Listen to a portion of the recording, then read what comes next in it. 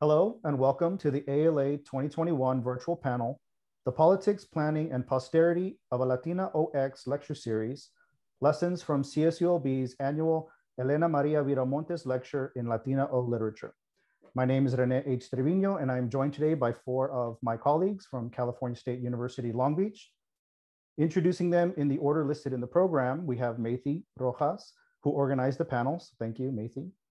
We have Kiki Shaver, Araceli Esparza, and Ana Sandoval. Maythee, Kiki, and Ana represent our university's Department of Chicano and Latino Studies, and Araceli and I work in the English department. Also, I'd like to give a special shout out to our colleagues, Jeanette Acevedo Rivera and Dennis Lopez, both of whom could not participate in this panel, but who have been very, very valuable to our organizing efforts over the years. So thank you to you all. I'm sure you're gonna watch. Before we get to our roundtable discussion, I would like to provide some background information on the Viramontes lecture series. In fall 2014, 5 Latinx faculty members from the English and Chicano and Latino Studies departments at CSULB began meeting to plan a university-wide event to commemorate Los Angeles native Helena María Viramontes, one of the most important Chicano writers of the post-1960s Chicano movement generation, as well as the 30th anniversary of her first publication, The Moths and Other Stories, a highly regarded story collection that remains a fixture within the canon of Chicana OX literature and classrooms across the nation. As the event began to take form, so did the organizers' vision, as they quickly realized that Viramontes inspires many more beyond only those who read her work. An active mentor and advocate for other Chicana OX and Latina OX writers, Viramontes is a vibrant proponent of the ongoing development of the field. We agreed that our commitment to honor her work required also supporting her desire to provide a broader space for many other literary voices. From the starting point of bringing Viramontes to campus, the organizers' intention evolved into the insistence that Chicana OX and Latino OX literature gain greater visibility within our university. Thus was born the Helena María Viramontes Lecture in Latino O Literature, an annual series that has featured a diverse array of Chicana OX and Latina OX writers. At this point, I will turn it over to Maythee, who will give us some more information about the authors we've hosted and our selection process. Our first speaker, who was the inaugural speaker, was Helena María Viramontes, pictured here. And then the authors that have followed are Manuel Muñoz, who came in 2016. In 2017, we had Ura Joan Noel. In 2018, Araceli's Garmay.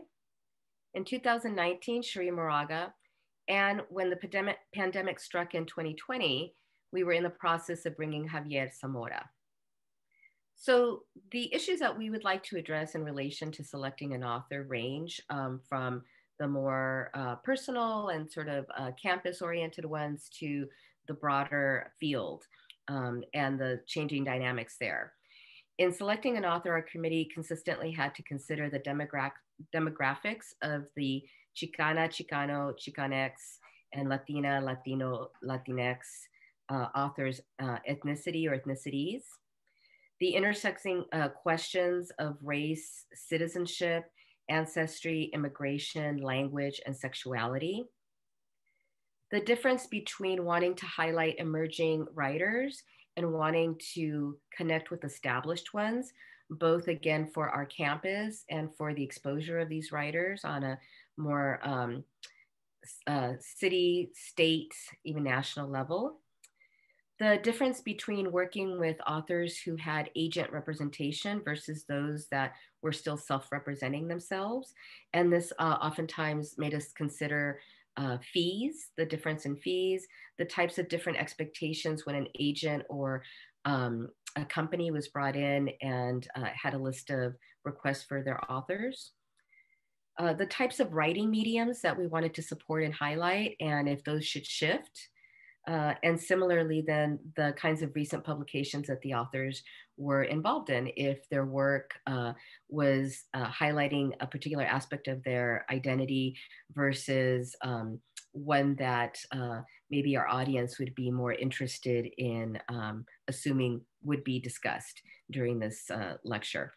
And along with that, then we also really had to keep in mind the audience draw, what the authors would be bringing that would then draw in different types of audiences, sometimes also considering how large the audience would be. In part because this also played then into the types of departmental support that we would get. Similarly, we had to think about the use of their time.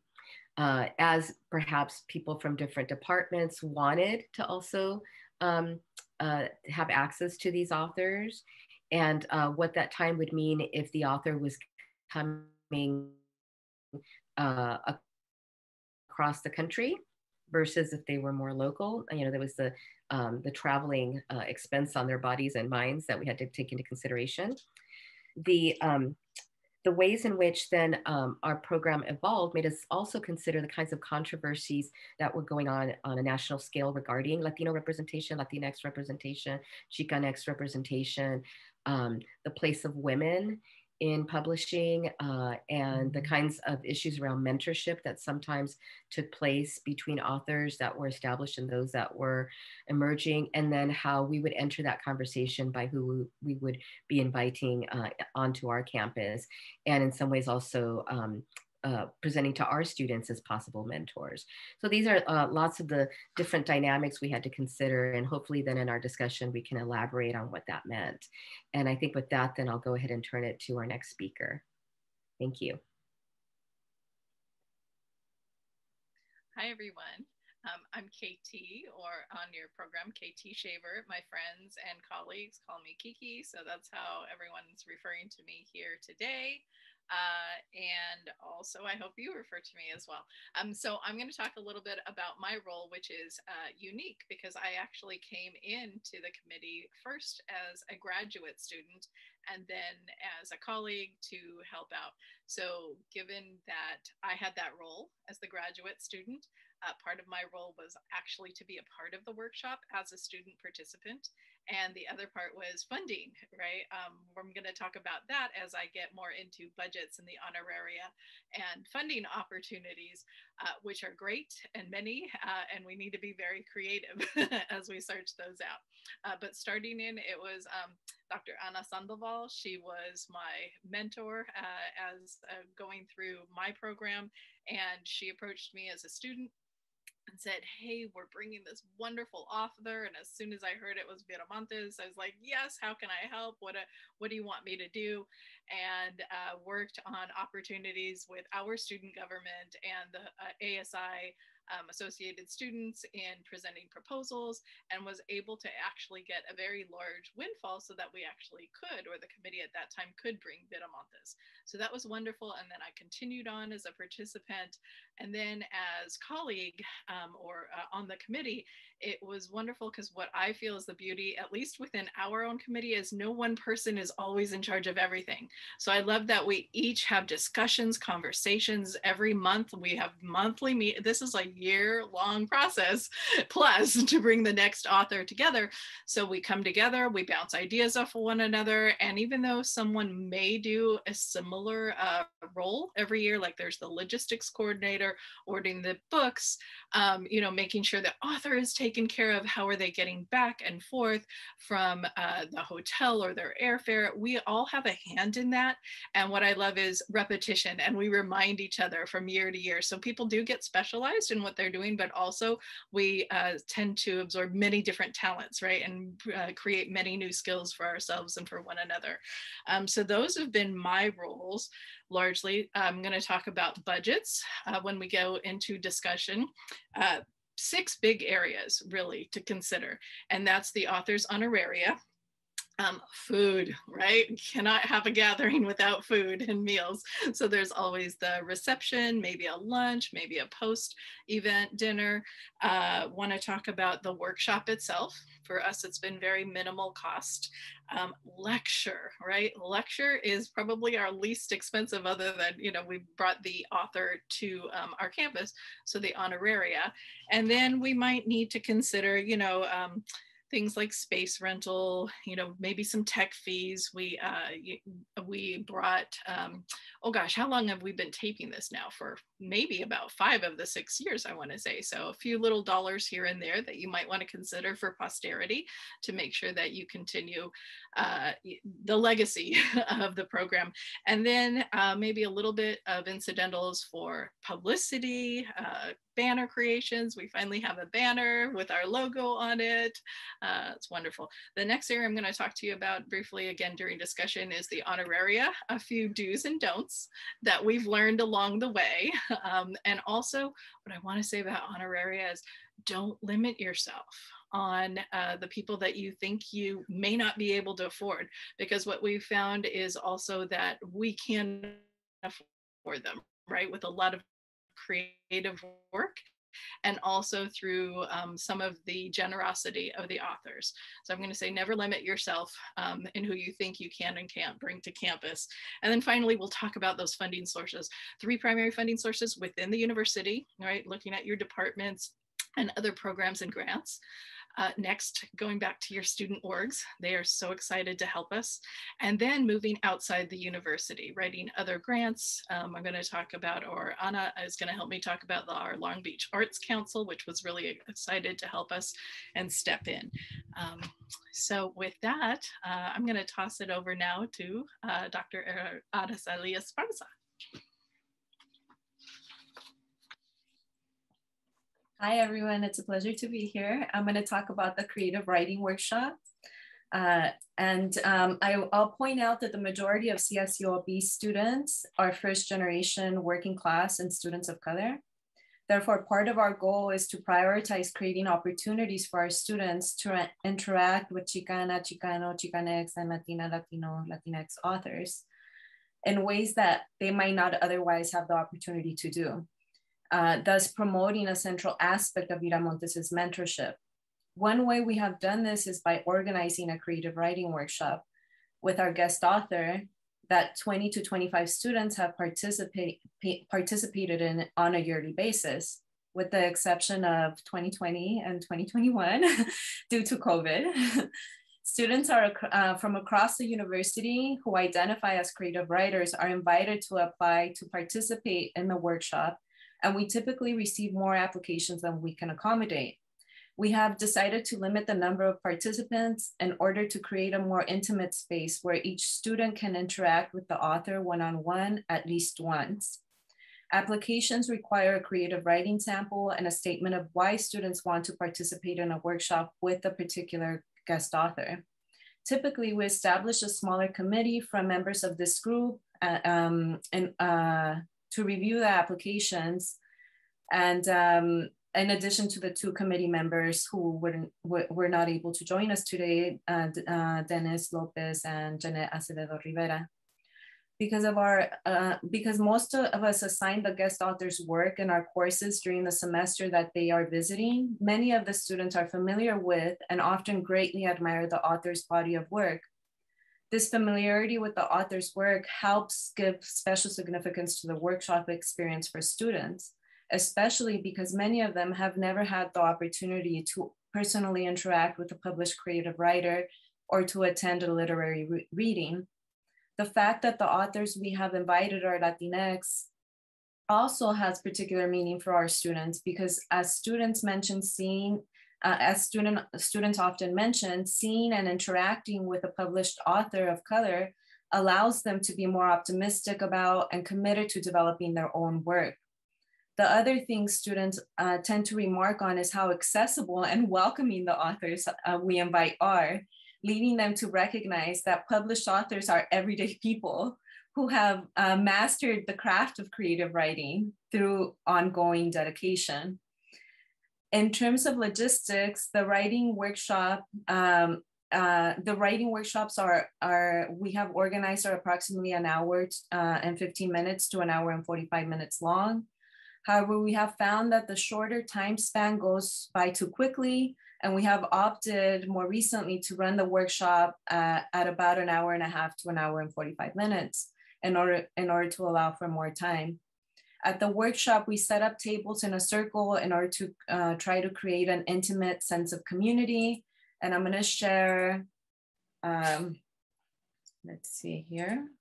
I'm going to share some pictures of the workshop. Here's Helena María Viramontes interacting with one of our former committee members. Manuel Muñoz interacting with our students. Urayoan Noel at the workshop he hosted with our students. Araceli's Germay and Cherry Moraga. And you can see that the students, you know, the students that really are closest to the speaker often are a little starstruck, but then they also begin to recognize that you know, the person that they're sitting next to is just a human being. We also provide participants with snacks, writing utensils, a notebook, and during years when funding permits, we have purchased one of the guest authors' books for workshop participants.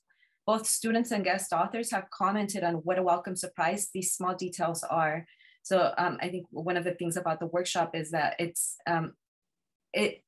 students really appreciate being able to interact with our guest author, but then all the small details that we've taken care of are also really appreciated, again, by both the author and the student participants.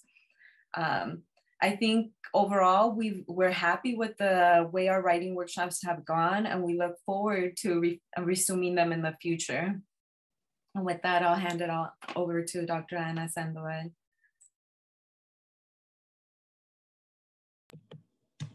Thank you, Araceli. I'd like to thank all of the organizers of the conference and those of you who helped put together this panel. Maythee, thank you so much. And Rene, as always, for technical work. My section is going to be talking about a great opportunity for all of you to help us keep this wonderful series going in perpetuity.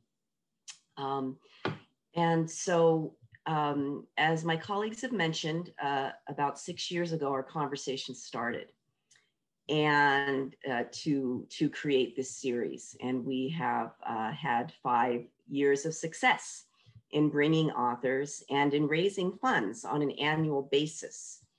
The series has gained local and national accolades. Yet it's been a great deal of work, as you probably have gleaned from my colleagues' comments. There's a lot of organizing happening. Everybody is involved in outreach to campus organizations, to arts organizations, off campus and on campus. And because the fiscal calendars work differently for different organizations, sometimes we wouldn't know if we had all the funding we wanted until a month before, sometimes a few weeks before. And so this, of course, affected what we could do with the students, with the reception. So while we've been successful over those 5 years, we can't guarantee that every year we're going to be able to reach that goal that we hope to reach. So we have talked about creating an endowment. And so this is how you all can help if you're able to. So our goal is to create an endowment so that this series will exist in perpetuity, okay? So when all of these wonderful colleagues of mine have retired and our supportive administrators are perhaps not on campus anymore to, you know, generously give us financial support, we will have the guarantee that this series will continue. And so in order for that to happen, we have a goal to raise $250,000 over a 5-year period. So if you, and what that would do would give us our designated budget, which we can talk about more in the conversation later.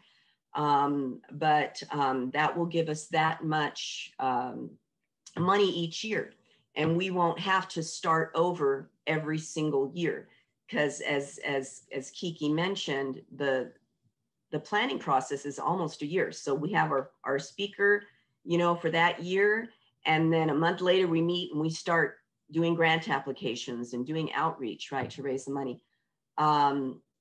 If we have this endowment, we already know that money's there, and we can just focus on the logistics of, you know, bringing the authors and creating the writing workshops and, you know, preparing a wonderful event. And so if you would like to be a part of creating this endowment to bring this annual lecture to CSULB, this event that celebrates a community of Latina and Latino writers and poets, that gives students the opportunity to workshop with these writers and offers the community a rich program to look forward to every year, please consider donating and or helping us to publicize our efforts. Soon we will have a link on our website, and Rene will talk a little bit more about the website later, in order to donate. So we will have a link there that you can click on to donate. But there's also a development director within our college. The College of Liberal Arts is where the English department and the Chicano Latino Studies department is housed. So the development director, I'm going to share their information, is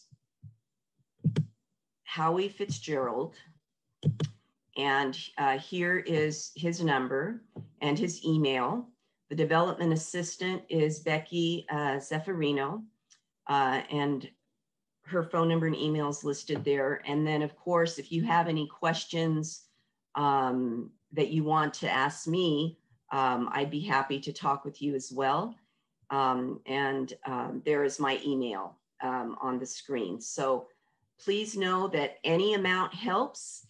And if you perhaps are unable to contribute financially, if you would like to share ideas, if you would like to talk with me, if you have some terrific ideas about fundraising, or if you have networks that you think would be interested in helping out,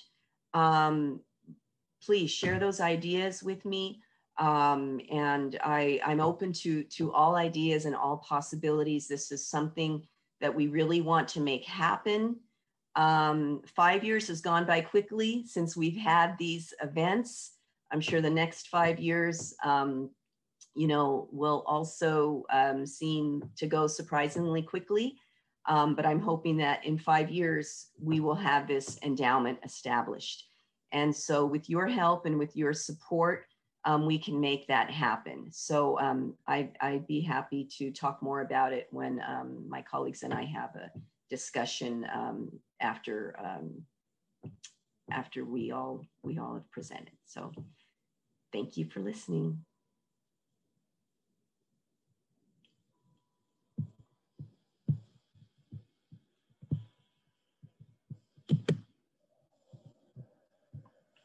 Okay, thank you everyone for sharing those overviews. I think now is a good time to get into a general discussion now that we're all back to gallery view and can all see each other. Where to begin? There is the issue of who to bring to campus, how to select that particular author. And then we have these other aspects, the funding, the workshop, and trying to, you know, raise money for an endowment that aren't really author dependent. You know, we've been running them basically the same way, regardless of the author. So does anyone have a preference and where to begin?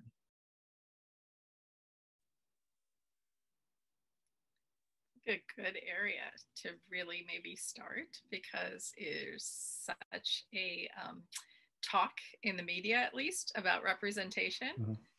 So representation of the types of authors. We know that this wonderful new movie that came out, In the Heights, right, is receiving scrutiny and criticism for its lack of representation of certain Latinx communities. So I think that's a really good place for us maybe to leap off. I saw the headlines, but I didn't read the stories, and I didn't see the movie. But I heard, I heard it got good reviews, but then I did see some of this controversy, and I agree. It's probably the most pressing issue when you're thinking about this type, especially this type of lecture series, who to bring and why, and what it means to the campus community. Any thoughts from others on that topic? I can add something. I think one of the things that the committee has been very conscious of, because we are in Southern California, and Southern California is very Chicano eccentric, is that we want to make sure that the committee is bringing authors that represent the diversity of Latino, Latinx identities. And one of the ways we've done that is by thinking about questions of national origin and then and ancestry, and then also by thinking about questions of gender and sexuality. So I think at least 3 of our guest speakers are LGBT identified, and the other 2 are Chicano-Chicanx, 2 are of Puerto Rican ancestry. In terms of Araceli's Gramay, she's Afro-Latina, African-American, and Eritrean, I believe is how you pronounce it. And so I think that thinking about, and then with Javier Zamora, he was going to be our first Central American, U.S. Central American author of Salvadoran. He's was a Salvadoran child migrant. So it was in terms of thinking about how these authors speak to the pressing political questions of our time is something else that we consider. And I think that's very much in line with Viramontes' work, with her mentorship, with the way she thinks about creative writing as a political force, as making a political intervention, so that creative writing is not seen as something that is merely aesthetic or for entertainment, but rather as something that contributes to politics and political change in our society. But any other thoughts? Yeah, I think absolutely. Araceli, thank you. You really highlighted so many key things that have been ongoing concerns for us, and also points of inspiration. Right? I mean, to bring it back to Viramontes, the work that she did for decades, both here in Los Angeles, and then even after she became a professor of creative writing at Cornell University, continued and really continues to do. That was such an impetus for us for what we wanted to do with the writers that we would bring, and the kinds of relationships we hope that they could initiate with our students, right? Was to have it be from a place of growth and inclusion and promotion of voices, right, that had been marginalized, erased, and so forth. And so I think one of the wonderful things is that each time that we meet to figure out who we are going to bring, we all come with a good list, right? And there is some overlap, but the nice thing is we all come with different names and have such a great, healthy discussion that, again, I think is also selfishly very invigorating, right? Like we get something out of it as we learn about authors from each other, and also push ourselves to think about maybe some of our own limitations. You know, one of the, I think, really key things about this series has been the way in which we've all been able to grow personally and keep sort of thinking through our own politics and our own interests, and you know, again, who to think about that we may have not have thought about. So they've been really great discussions. I know one of the really interesting points with the last speaker that we weren't able to bring because of the pandemic with Zamora, we also had to think through, and maybe this is where some of with Kiki and Anna, that we can bring in also the logistics of like also funding was, he is very open about his undocumented status and his special status at the moment, given, his ability to gain a visa through his creative writing, but the uncertainty of his place here in the United States. And of course, the entire process of his migration. And again, what he represents in terms of other people like him, right? And many of whom are our own students, right? And sort of thinking through, well, how do we even pay this individual? How does that work? Like how, who, in going through the process of selecting him, who do we need to think about that maybe we couldn't have brought for some of these same reasons, or how could we have brought them, right? So I really thought that that's one of the best benefits of being on this committee is what we personally, the way we grow from it, right? So I'll just sort of stop there because I imagine that our colleagues have a lot to say about. Thank you, Maythee and Araceli. I'm going to jump in because Maythee and Araceli covered, let me see, gender, sexuality, regionality, the geopolitics of it. A couple of other concerns when we're talking about representation is genre. Are we going to bring a novelist? Are we going to bring a short story writer? Are we going to bring poets? And I think we've had a nice mix of all of them, especially considering the workshop. We want to cater to and appeal to students, creative writing students from all areas. So we've done a nice job to mix it up. We've even had a few students who were able to attend twice, so they got a novelist maybe one time and then, a poet another time. Another aspect is accessibility, right? Somebody who really speaks to our students, which I think all of them have in one way or another, but the accessibility of their work. And then maybe we're going to get into a little dicey area, but also the area of representation. So I know originally when the committee was searching for authors, really trying to promote up and coming authors, right? We've also had some more prominent headliner names, but also getting our students familiar, or the community at large familiar with those authors that maybe don't have a national spotlight. And then also, I think this came up in discussion right before we came on, but authors who are supportive of the community, right? Who advance one another's work. So there's so many wonderful discussions that we have, sometimes not fast discussions by any means, but trying to balance all of these ideas. So maybe somebody else wants to speak further.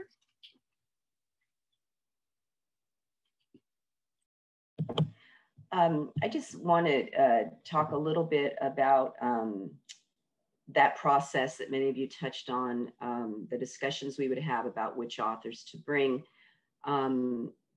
It was also important to us to know that the authors that we would bring in, since they would be coming, in the name of this lecture series named after Helena María Viramontes, that she would also be supportive of these writers. And so I would reach out to her and let her know, these are writers we are considering. And, luckily, wonderfully, right? It was like we're the same, on the same wavelength with that, but she was always very excited. She was always very excited and very supportive of the authors that the committee selected. Of course, we wouldn't want to bring someone again, that was, in her name, right, of the series that she wouldn't support. And as others have mentioned in comments earlier, she's just been an amazing mentor, an amazing inspiration. And so we are just so excited that all of the authors we've invited have been just thrilled, absolutely thrilled. To participate in a way, for them, it was a way also to honor Helena María Viramontes, right? And the important work that she has done and that she continues to do. So that was always very exciting, just to sort of see, you know, how everything really meshed together well. So that's what I wanted to say about that. If it seems like these are quite a few considerations when it comes to selecting an author, it's because there really are, and there's a reason why we titled this part of the talk Politics, Selecting an Author, because there are these considerations. And some of the more difficult conversations that we've had recently were about authors that have become, or you know, at the time of the discussions, were at the center of some particular controversy. And this controversy maybe not entirely known to students who want a particular author to come to campus. And so we have to even factor that into our decision. And in at least two cases that come to mind, speaking generally, that has been part of our consideration because it matters. And we want, as Anna said, we want to keep the good reputation of this lecture series alive and not sacrifice that reputation by bringing in authors that would not necessarily be the best fit for the time, for the students, for the campus community. I don't know if anyone else would like to join in on that particular topic. That part of it as well, and other things. You know, I want to, I'd like to also include the aspect of the politics then, along with what you're bringing up, Rene, how then they're perceived by the actual campus, right? I mean, you had certain names that excited department chairs, department faculty, outside of our own, as well as in our own. And then others that were either off-putting or because they weren't known to the departments, then, you know, not of interest. And of course, then that bounces back into what, you know, Anna and Kiki have shared about the funding, right? Because it is a precarious experience every year to figure out financially how we're going to make it work. And part of it is the selling, right? And the buy-in from various power brokers on our campus, and going beyond departments, obviously the college as well, and even at the top administrative level. So certain names definitely would draw that interest and others didn't. And yet we had to really balance that again, to go back to Araceli's point, what our commitment was to these newer authors who need to have platforms like ours. And who we ourselves have, you know, tried to create in our classrooms platforms for. So I think it's a complicated politic in and of itself around the financing and selling, you know, and I hate using those sort of marketplace words. And yet, you know, that's kind of where we often find ourselves in academia, having to negotiate that.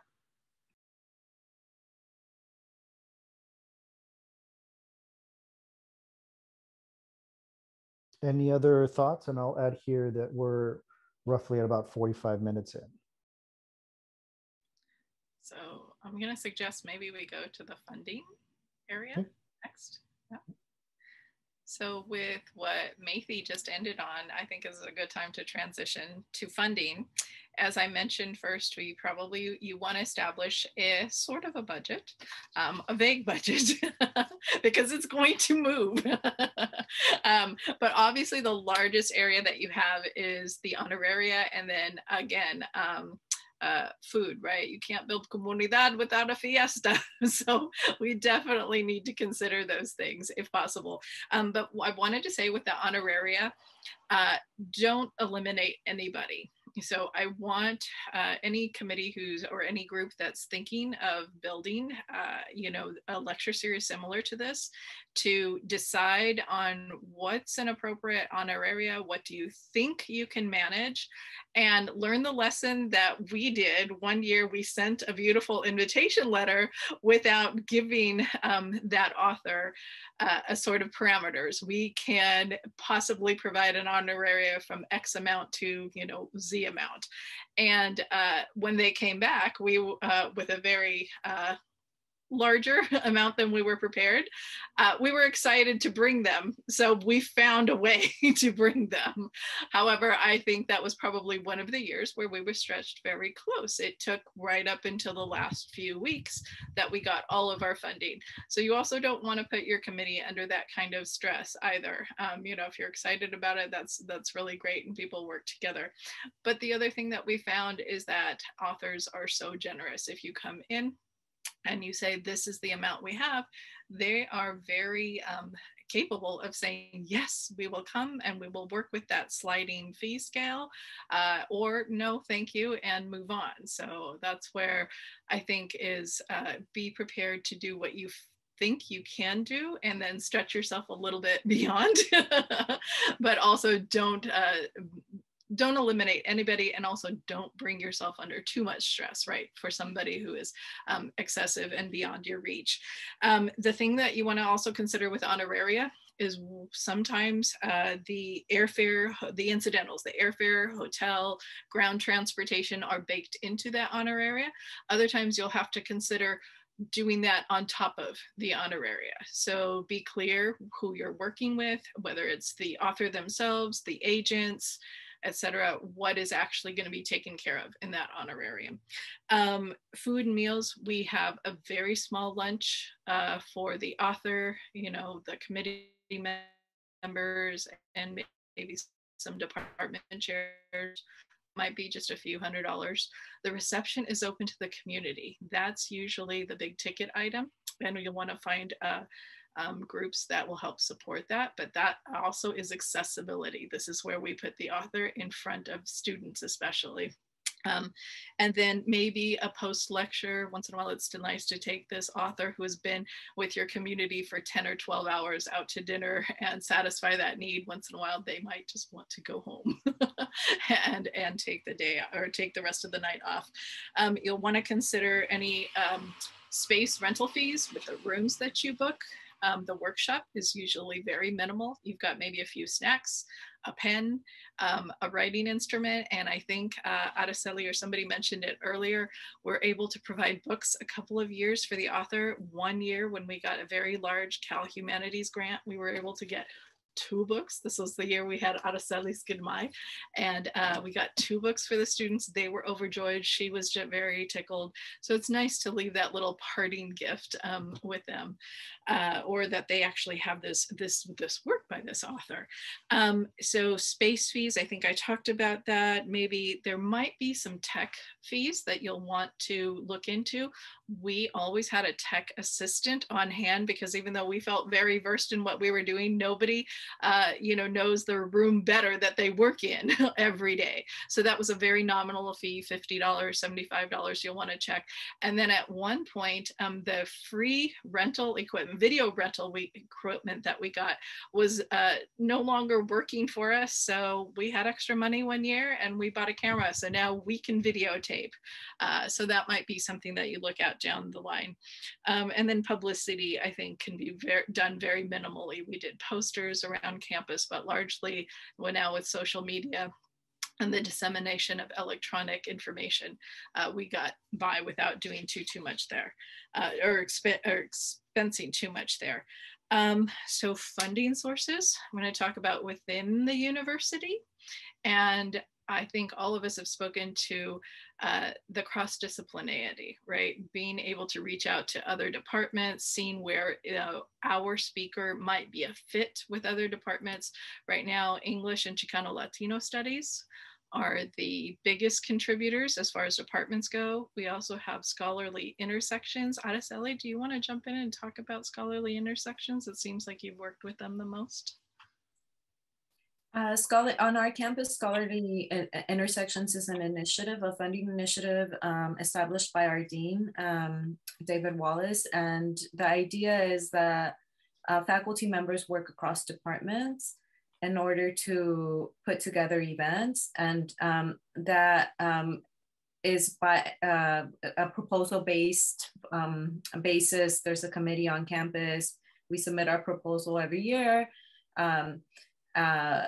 And because we already are working across departments in the committee itself, we're able to put that proposal together, and we basically explain what the event will contribute to the campus community, and how multiple departments, both within the College of Liberal Arts and beyond, and perhaps even into the local community, will benefit from the event that we're proposing. And I just very briefly, I'm also going to add that this event is a fairly large event on our campus. It's very well received. People in, I think, all of our departments and outside of our departments, including our dean, have said, you know, this is one of the best events on campus every year.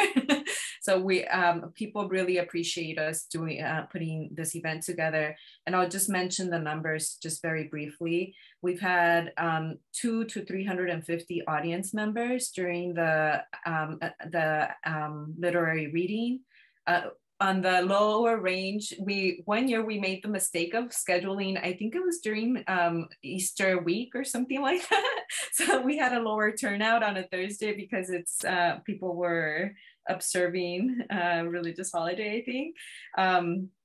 At the reception, usually we have 100 to 200 people, and the author is at the reception, so people get to interact with the author in a very intimate way.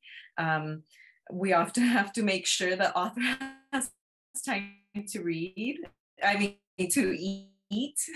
You know, by stealing them away from the crowds and saying, please grab some food, and so that they can again nourish themselves.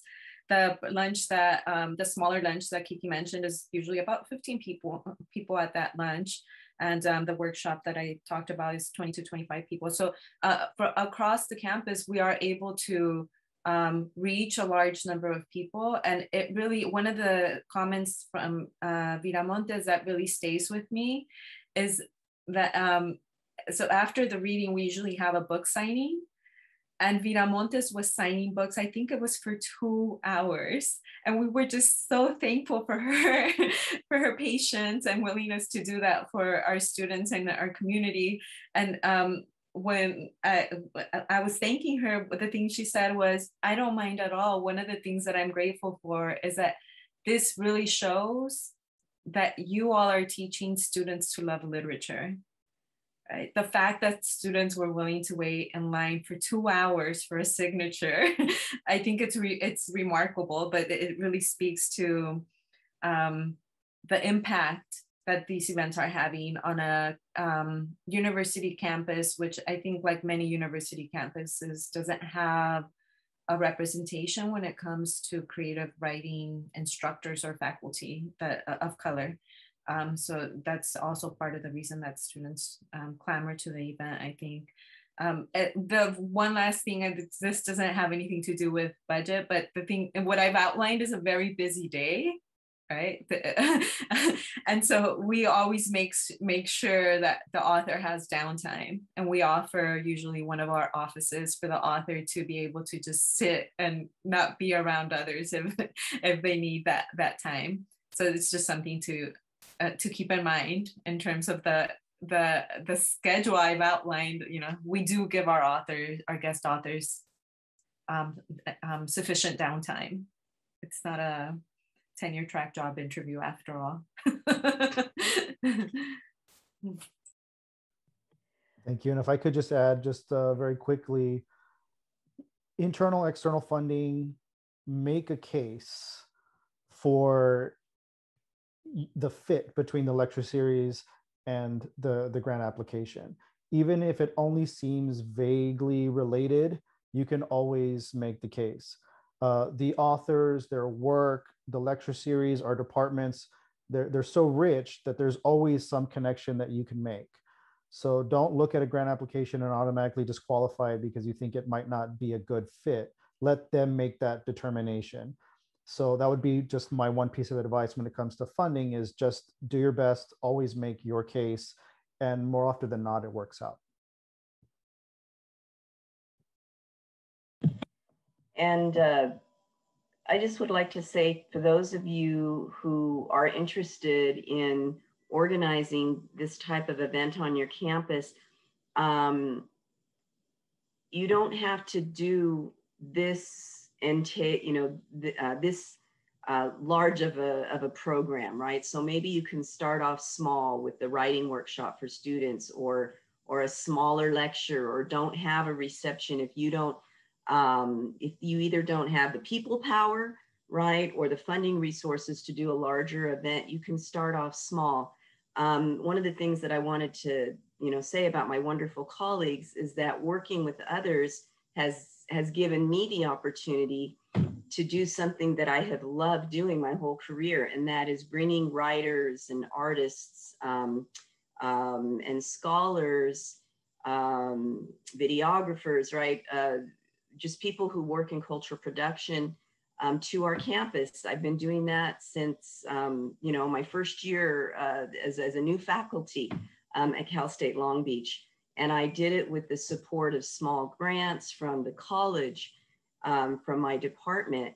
But eventually that money went away, right? And so, again, a lot of work for one person, but working with a group like this and having this kind of collaboration between departments has really, I think, allowed all of us to fulfill our dreams, right? Of bringing, or one of our dreams of bringing these amazing writers to campus. We all have, the masters or PhDs in literature writing. So, we went into this field because of our love of literature and our love of these writers, and how these writers have really transformed our lives as individuals, right? But then we have the privilege of seeing how these writers transform our students' lives, right? And our communities, telling our communities' stories. And so it doesn't always have to be large scale, right? I guess is the point I'm making. If you are committed to these kind of events, but again, you don't have the resources all at once, start small. And then maybe it can gain momentum, because it is, there's nothing like it. There's nothing like bringing this kind of event to your community.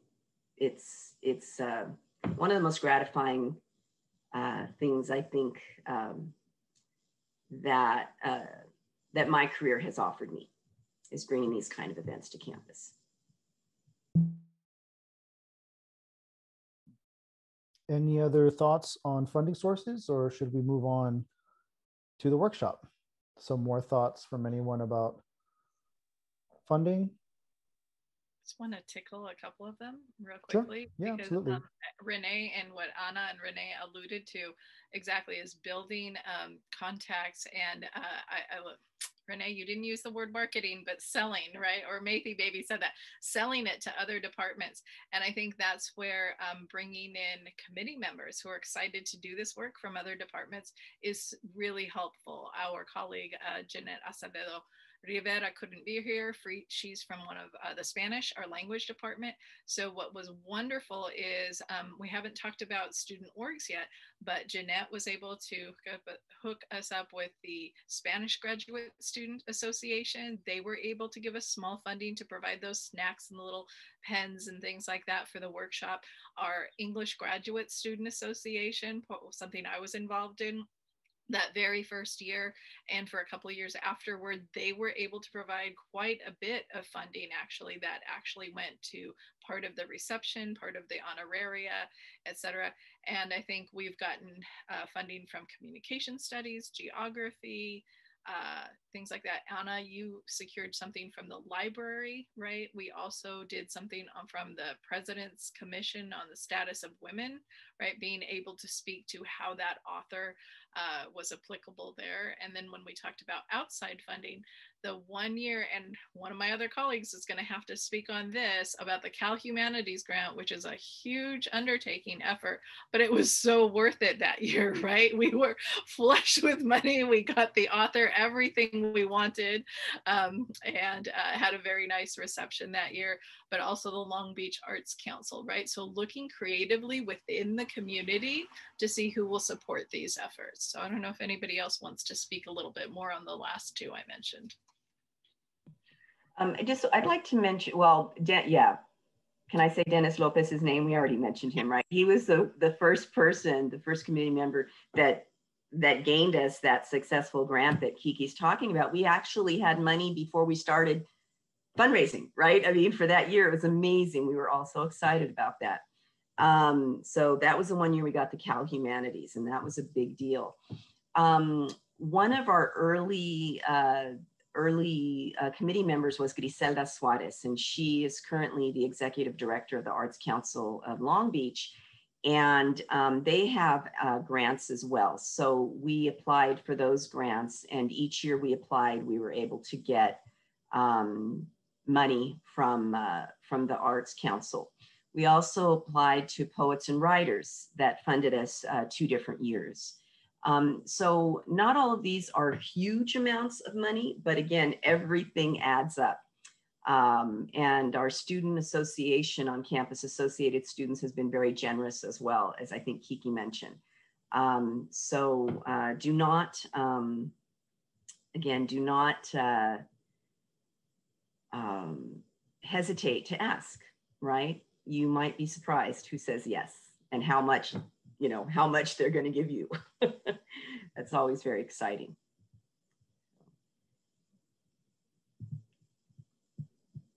Any other thoughts on funding? Quick time check. We're about an hour in, so we have 15, 20 minutes or so to continue the discussion. I'm not sure if we have more to say about the endowment other than please give when the link is up on our website. That's very much appreciated, of course. But we might have a few more things to say about the workshop. At least I do, but I'd like to give others a chance to speak about the workshop if they'd like.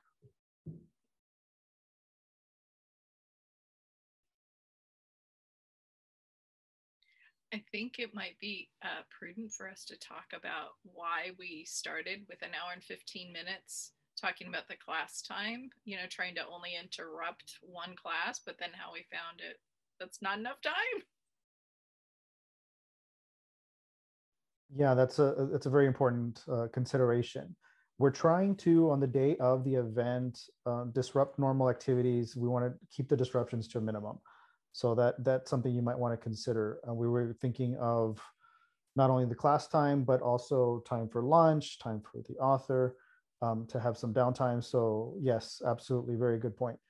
Trying to make it to where the students can participate, of course, but also not disrupt their normal schedule too much.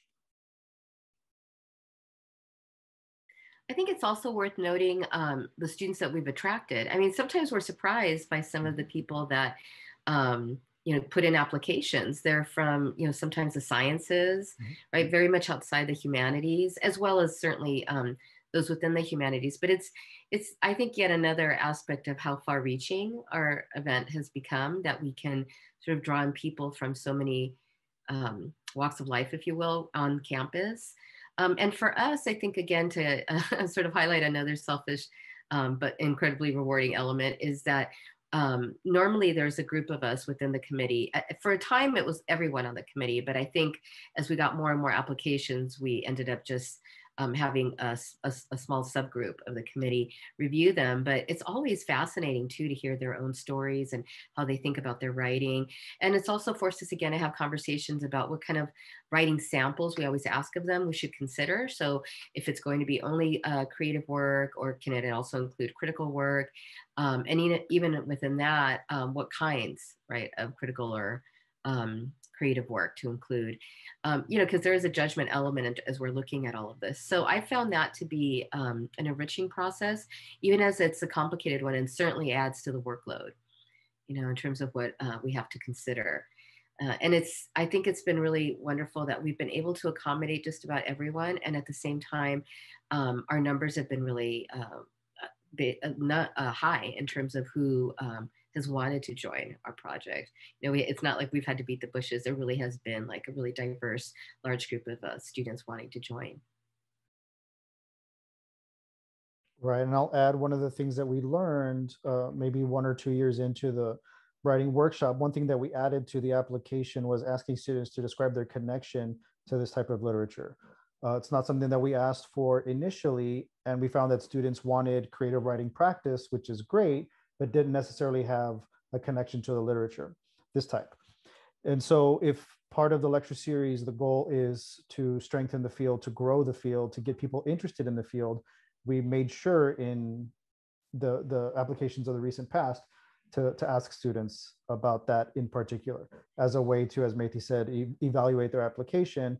Not only do they want to be in the room because they want to be better writers, but because they're interested in either the work of the author or in the field in general.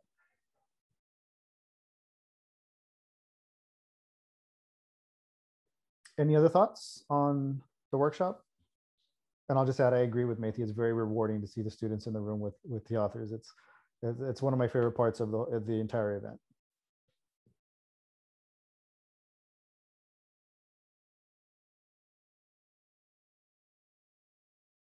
I also think it sets us a little bit apart, right, from other universities that bring authors, that we really, like, it's very forefronted for us in the series. It's almost as essential as the lecture itself. And I think sometimes it surprised the authors we brought in a positive way, right? They weren't expecting to have that much contact with students, and they always walk away with just really wonderful things to say about the students that they've gotten to meet. So I think in some ways it's become a selling point to bring in these authors, that they get this special access.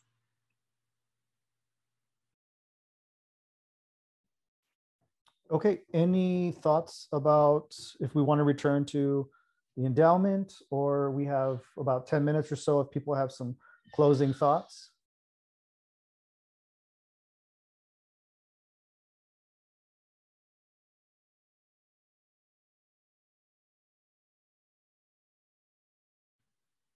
I wanted to just circle back to what Anna said. For those of you viewing this, Anna recently retired. So in some ways, you know, her joining us today is even more special. It's just, she really was such a big part of it. But really, I think every committee member that's come in was brought in to some degree by another committee member, if that makes sense. Like, a lot of the ways that this originated was through hallway conversations, and also through just the growing of an actual Latinx faculty focused on literature, right? And it's been sort of, at least one of my secret agendas, is to keep growing the number of Latinx faculty who look at literature on Chicano and Latino literature and theory. And so Anna was doing a lot of this alone for a long time. And then, you know, I was fortunate to join her.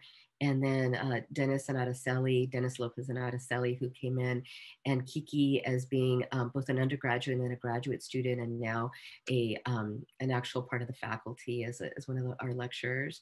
And then Rene and Jeanette, who I believe came in the same cohort. So there's this sort of like really familia aspect to it, but also, you know, that's among us, but then to the university, there's also this validation of our field, the understanding that it's a dynamic field, and that the voices coming into it are going to have different perspectives, and that's a good thing. You know, it can't be represented by just one or two people or one or two areas. So I really want to underscore that for anyone looking to create this, is to really think on that level as well. There's an ideological element to it that's really, really important to keep your eyes on, you know, to really keep pushing forward, because really it's about shifting narratives about whose storytelling is taking place, right, on our campus and beyond. Thank you for your comments, Maythee. I think it's really important to think about the way, the institutional spaces that we exist in, and the ways in which we can collaborate across departments, right? Because I think you know, this effort is joint between Chicano Latino Studies and English. And typically, I think it would be seen as something that the Chicano Latino Studies department would undertake, right? But because we have been able to hire more faculty in the English department that focus on Latina, Latino, Latinx literature, or who are Latinx, we've been able to sort of, as Maythee was saying, build this critical mass where we're able to put on this larger event, because no one person is having to bear the workload of putting together this type of event, as Anna, we have to recognize what once did, right, as she described. So I think that it's absolutely essential to recognize that we belong in different spaces within the university, not just ethnic studies departments, right? So I guess a larger conversation to be had. I'll leave it there.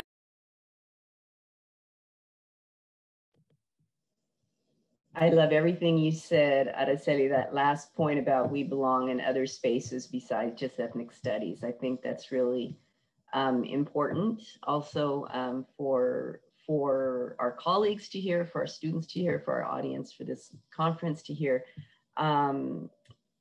When Araceli and Dennis were hired in English department the same year, oh my God. It was like, oh, we were so excited. You remember, Maythee, the conversations we would have? We were just so excited to meet you. We were so excited we were going to be able to work with you. And it was almost automatic that we, you know, we just joined together. I mean, we had similar interests. We were able to give mutual support to each other.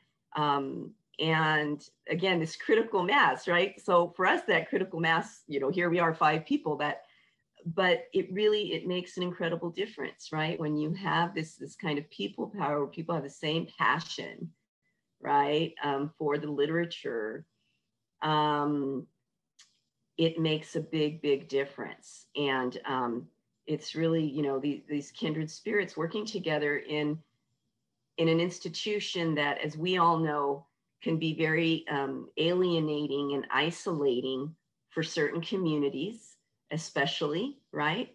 And in our departments, we have, you know, had support, right, from many of our colleagues, but there are, of course, some places and some departments where people don't have that kind of support. And so to be able to go into different departments and meet colleagues from different departments, it can make such a difference to your experience on campus. So again, this is speaking to those of you who are thinking about collaborations. Don't be shy, right, about reaching out across your college or across the university, right? I've done co-organized events with the colleague Katha Paquette, many events in the College of the Arts, right? And those have worked out beautifully. So don't limit yourself, right? You will find that support, those voices across many places, right? And in many spaces. And it will only enrich your career, I promise. It will only enrich your career, because this is, you know, when I look back on, you know, 23 years at Cal State Long Beach, this event, and I'm going to continue, obviously, you know, working with all of you at every opportunity. This is definitely one of the highlights for me, right? And I don't know, I think, you know, others have expressed that as well. So, you know, I tell new faculty coming in, just in general, don't limit where you're going to look for support. You might find that support in, you know, the least obvious places sometimes.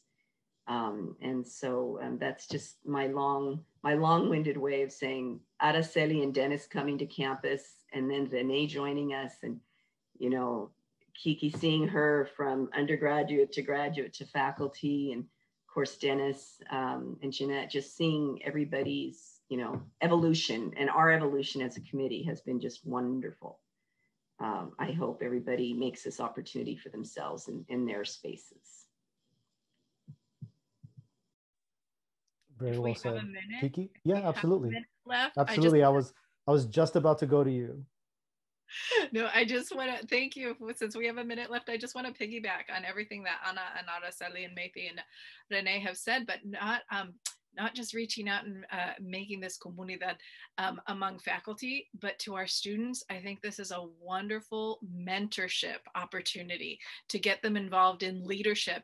I mean, we definitely use them for, you know, for their grunt, for their work. You know, they're helping us set up the reception and man the doors at the lecture, but also when they go before these committees to ask for the funding, right, for the proposals, working on them with the proposals, letting them understand how this process works, putting them in charge or actually giving them a say on who we're going to bring to campus, listening to who they want us to bring, is a really great time to foster those, again, mentorship and just working together with our students. The only problem is, you know, we get this great bunch and we have them for a year or two and then we got to start over again, so that wheel continues to turn. But I think, you know, it's a wonderful time to bring students, faculty, and everyone together, and outside members from the community together. Thank you. And you reminded me, Kiki, of two things about our students. That one, our logo is student created, right, which is, I think, an excellent logo. And the other thing I was reminded of, I know it's been so long since we've done one of these, that we actually had the participants of the workshop who volunteered to do a reading of their own before the main speaker. And that was awesome to see. The parents came early, you know, to the event to hear these students read their work that they had written that day. So imagine kind of the courage that it takes to write something in the morning and then to perform it essentially for semi-crowded. Of course, it's early, but still for an auditorium of people was one of my favorite aspects of this. So yes, the student aspect of it, not only the faculty and what we've built kind of as a small community of our own, but from the student perspective, I think it's very important to recognize their involvement in all this and their importance in all of this. Do you have our logo handy? I do. I'd love to show it. Yeah, right? Absolutely. I was going to insert it at the beginning of the video, and I'll still do that, but please, yeah. Absolutely. It's also in the slide I showed, but definitely show the large version. Yeah. Where's my screen share? Okay. Is it not sharing? There we are. Can we see it? Yeah, I don't know if anyone wants to talk about the process, but this was not an easy or quick process, I should say, but I think we ended up with something really beautiful here. And this is obviously a tribute to Helena María Viramontes and her book, The Moths. This is the Luna moth is what we ended up with the coming out of the pages of the book. I love it so much. It's so beautiful. Yeah, very talented student. But it took some doing, of course, you know, a lot of tweaks, a lot of versions. That's probably version 10 or so of the design. But in the end, I think it's perfect for to represent this fabulous lecture series that personally I'm very happy to be a part of. Before we started recording, we were talking about the amount of work that it takes, but a lot of other university work or committee work requires work, but I'd be happy to leave that behind and just continue on this. Only, of course, this never feels like a chore, right? So these meetings have been, you know, it's been a pleasure to work with you all and to put on this event. And I'm very much looking forward to doing so again in the future once we get back to somewhat regular business on campus. And then hopefully in the future, back to some kind of normal where we can continue the really great work of this lecture series. So with that, I'd like to say thank you to Maythee specifically for organizing the panel, to all my colleagues here for sharing their insights, and also thank you to the ALA for providing us with the opportunity to present virtually. If you, the viewer, would like to learn more about the Viramontes lecture series, you can follow us on Twitter at HMV Lecture, and I'll insert that somewhere, or visit viramonteslecture.com. And thank you all for viewing. Until next time. Thank you, everyone. Thank you for listening.